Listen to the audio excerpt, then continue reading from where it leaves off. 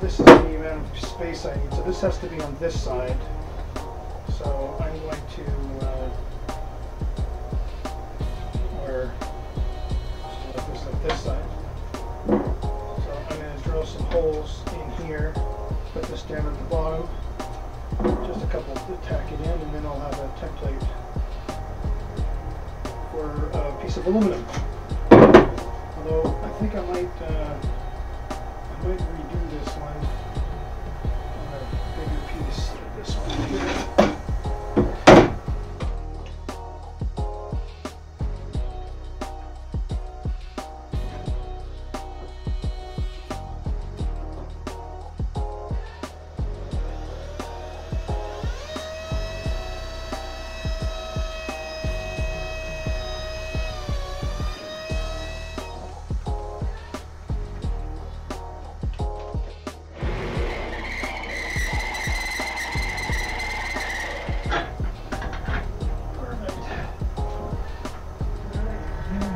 Board. Went, so these two will be like this.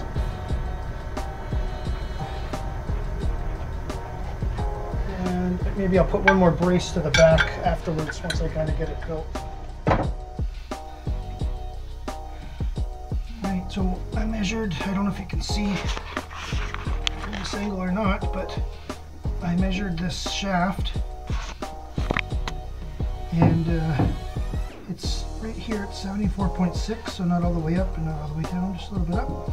And my angle iron is 74.6.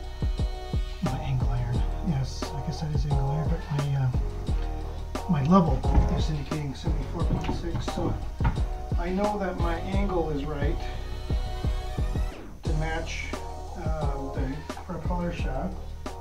And what I'm doing now is I'm just going to drill out the other hole.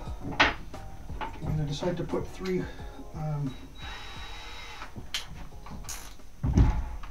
holes in here.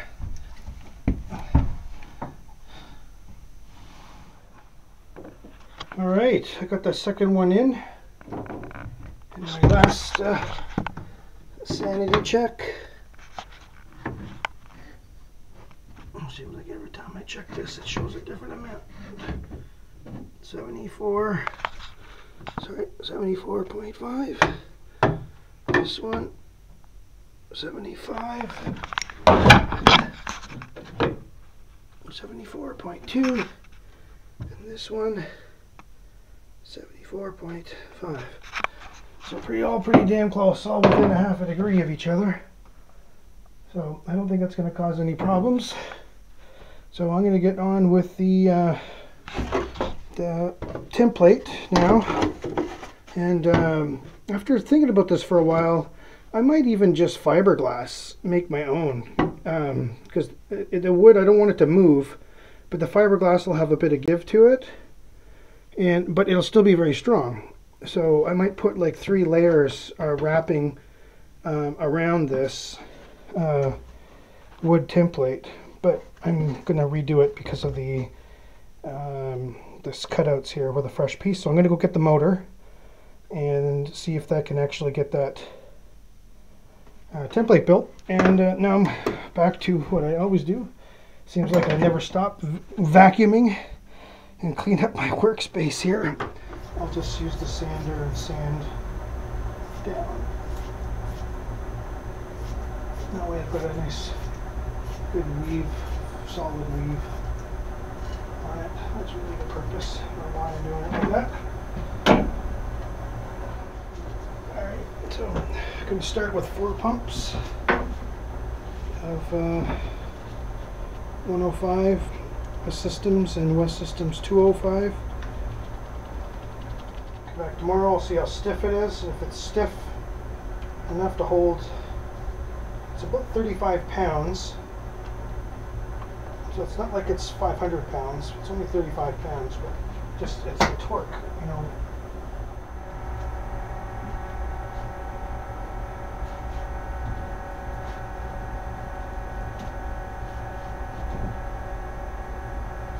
And one thing about the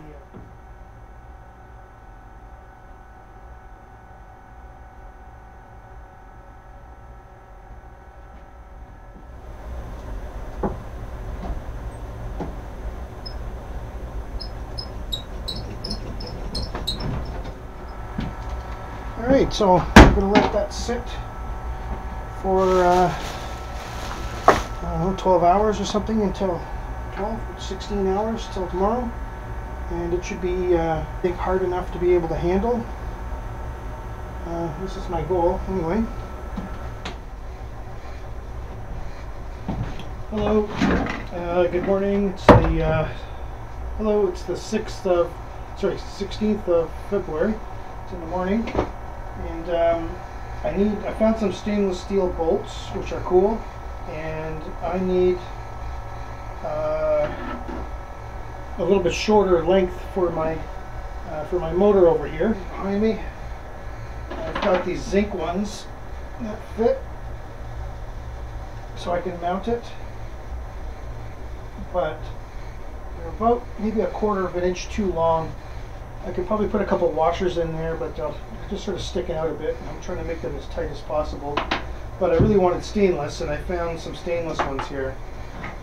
So my only problem with them, these are even longer. So what I'm going to try to do is figure out a way to cut these. I'm going to need to figure out how to clamp this here somehow with some clamps, because that's all I got, little hand clamps.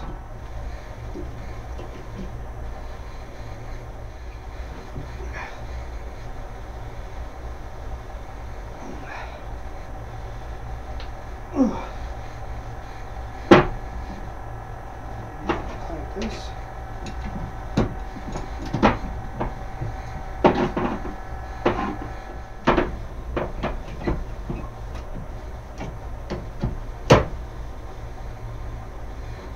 Alright, let's try that.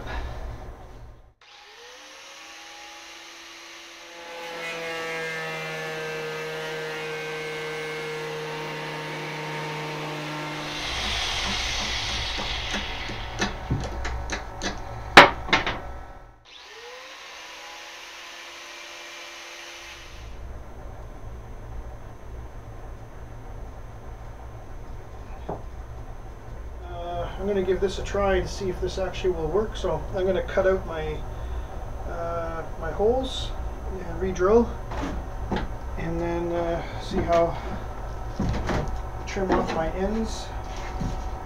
See how this thing looks. Here, dry.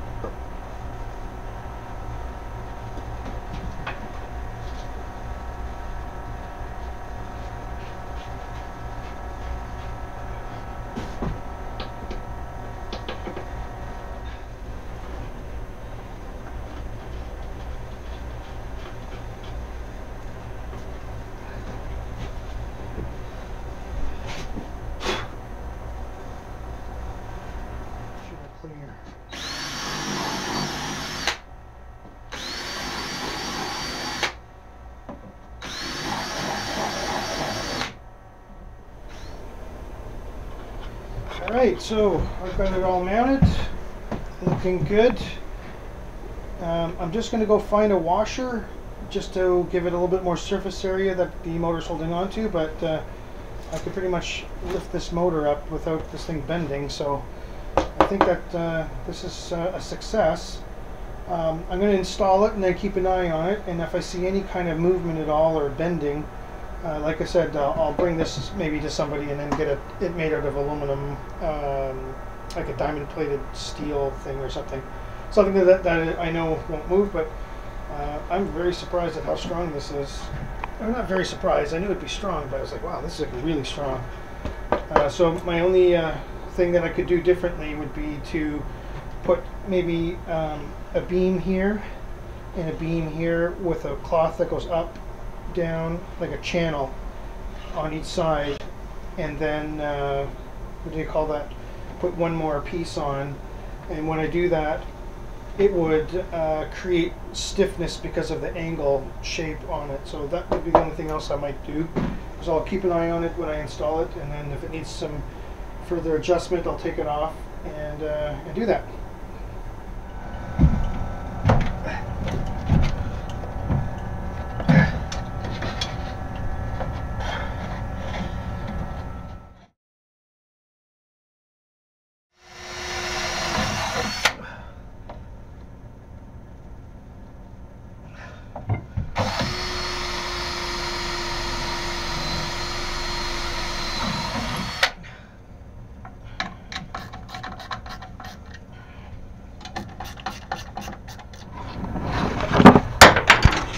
So a little panorama here.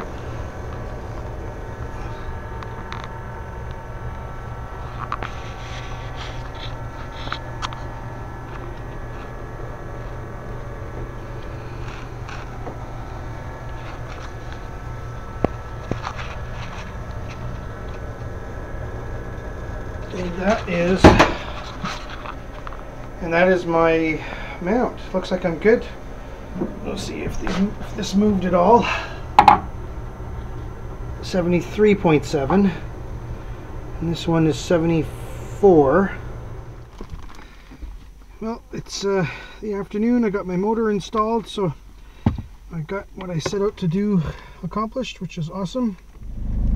So I'm going to go to the office and grab a bite to eat on my way there, and then actually cut some videos.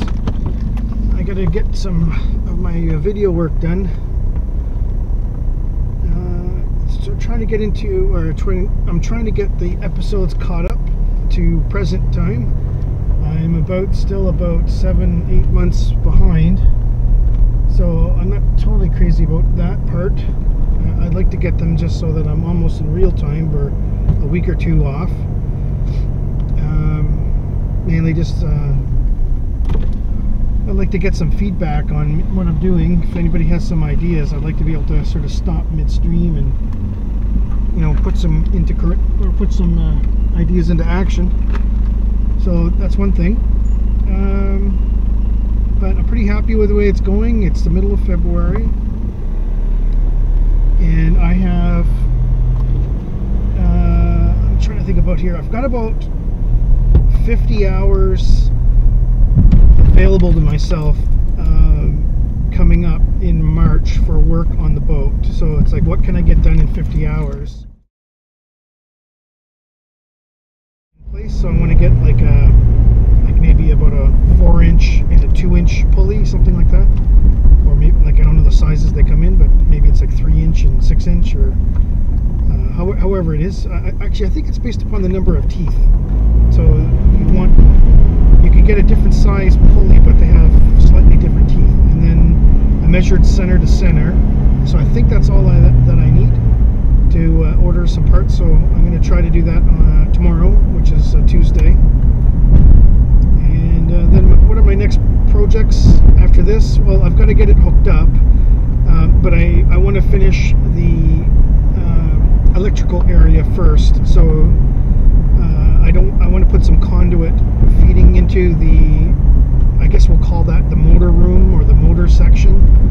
And I like the conduit to go all the way over to the electrical panel. That way I can kind of fish wires through from one part to the other without having wires all over the place. That would be one of my goals. So I'm going to have to put some conduit in. And what else? Basically, I got to make the doors so that I can get the electrical panels to open and close. And there's a section that I want to put the radio on, the VHF radio. And then between now and the next 2 months, I need to order the gauges, because that's another thing that I need, is the through hull pieces.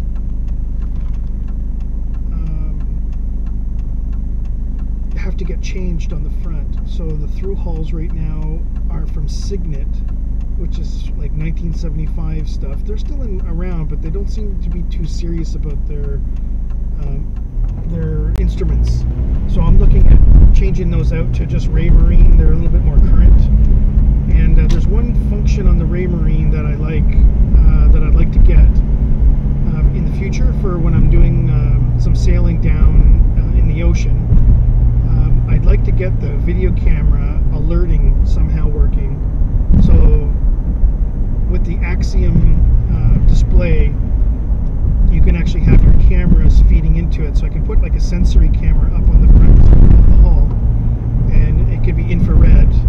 And then if I'm sailing and a boat is in the front of me, or a tree, or like an island or something, like if I'm off course and I'm sleeping,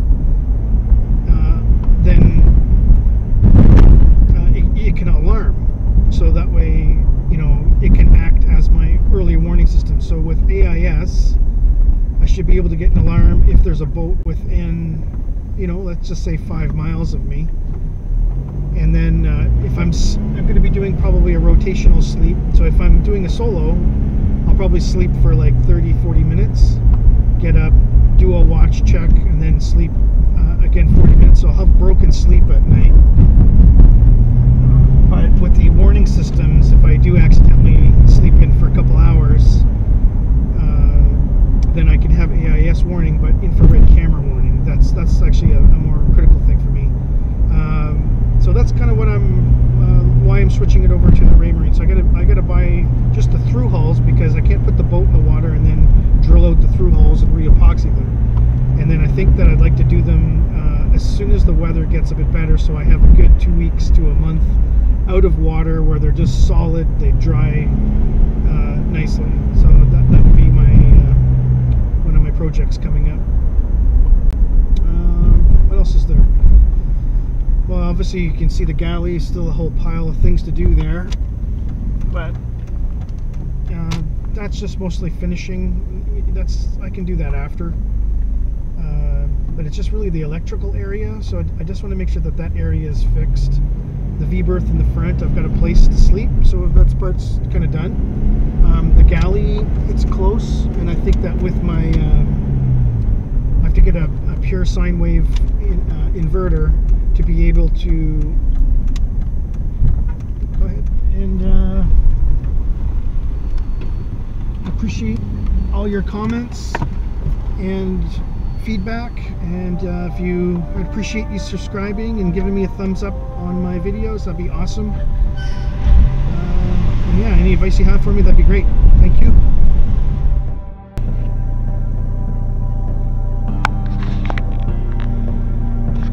Well, this is Canadian winter. Just got the Jeep started. It's diesel, so it what do you call that? It needs a bit to get going. But we're gonna have to scrape the windows here.